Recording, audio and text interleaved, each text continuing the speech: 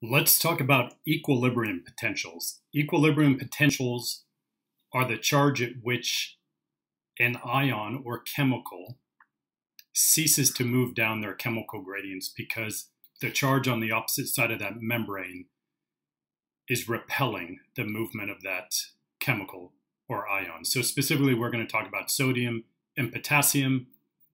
In short, sodium's equilibrium potential, the cell gets too positive inside the cell for sodium to want to enter the cell anymore. And for potassium, the interior of the cell gets so negative that potassium no longer wants to leave any longer. So we'll take a look at that. My name is Matt Halter. It's Saturday, June 26, I believe. Beautiful sunny day in Santa Cruz. This is for the Bio 5 class at Cabrillo College, but if you're not in that class, that's okay, because this is on YouTube and you can learn with us.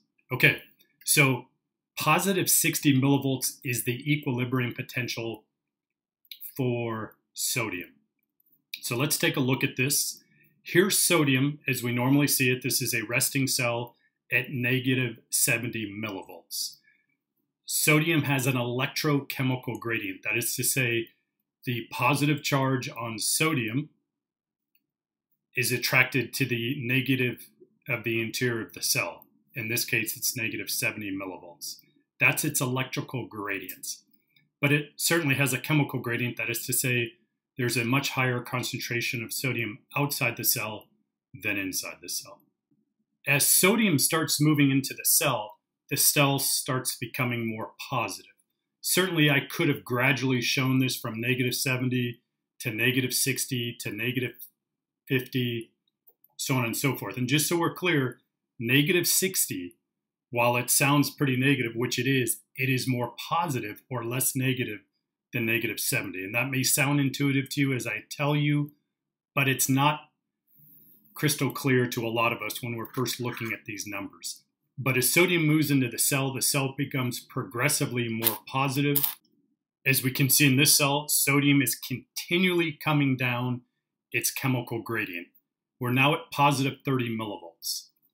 Now, if we back up here, and this should say positive 10 right here because we're positive in the cell, we no longer, or I should say, sodium no longer has that electrical gradient. That is to say, sodium is moving against its electrical gradient because positive charges don't really want to be around other positive charges. And since the interior of the cell is now positive, it's moving against its electrical gradient. But because sodium's gradient is so large, chemical gradient I should say, it disregards the fact that it's positive within the interior of the cell. We continue to see that right here where we're now at positive 30 millivolts and sodium is continually coming into the cell. Now, if we look at the action potential graph, sodium does stop coming in at positive 30, but not because it's reached its equilibrium potential. Sodium stops coming in at positive 30 because the sodium gates close. And sodium is no longer given the opportunity to continue moving into the cell. If sodium was continually given the opportunity, that is to say, if those gates remained open, it would continue coming in at positive 40 millivolts, at positive 50 millivolts. But once that cell were to reach positive 60 millivolts, which I need to say it never does because the gates close at positive 30. But if the opportunity was there for that cell to depolarize all the way up to positive 60, the gates remain open, sodium would no longer enter the cell because it's become so positive in the interior of the cell that repels sodium. That is sodium's equilibrium potential at positive 60. It's the voltage at which sodium decides, I am no longer going into the cell, even though I still have a huge chemical gradient favoring me to move into the cell, or favoring sodium to move into the cell. Let's talk about potassium's equilibrium potential, which is negative 90 millivolts. Right here, what we can see is we have a depolarized cell. So keep in mind when we look at the peak of this action potential graph that it depolarizes up to positive 30, and that's when repolarization starts. And repolarization is due to the efflux of the potassium ion out of the cell. So theoretically, that's starting around positive 30. Personally, I probably believe that potassium starts leaving the cell much sooner than that. But to keep things a bit simple here, let's just suggest that potassium starts leaving at positive 30. Hence, that's why I have positive 30 written right here. In this case, and this is what we've always suggested, in a resting cell, when it's negative on the inside and positive on the outside, potassium only has a chemical gradient favoring it to leave the cell. We've always suggested that potassium is going against its electrical gradient. That is to say, the positive charge of potassium doesn't want to be around the positive charges on the exterior of the cell. But potassium's chemical gradient is so large, it disregards that and leaves the cell to start repolarizing the cells. We see that at positive 10. Now keep in mind, we just went from positive 30 to positive 10. That is getting less positive or going in the direction of becoming negative, going back to the resting state of negative 70. Here we are, we're down in the negative territory now. Potassium is still leaving the cell because it has a huge chemical gradient. Channels are open and available to allow potassium to leave the cell, and it is still going against its electrical gradient. Now we get down to negative 70. That's the resting state of the cell.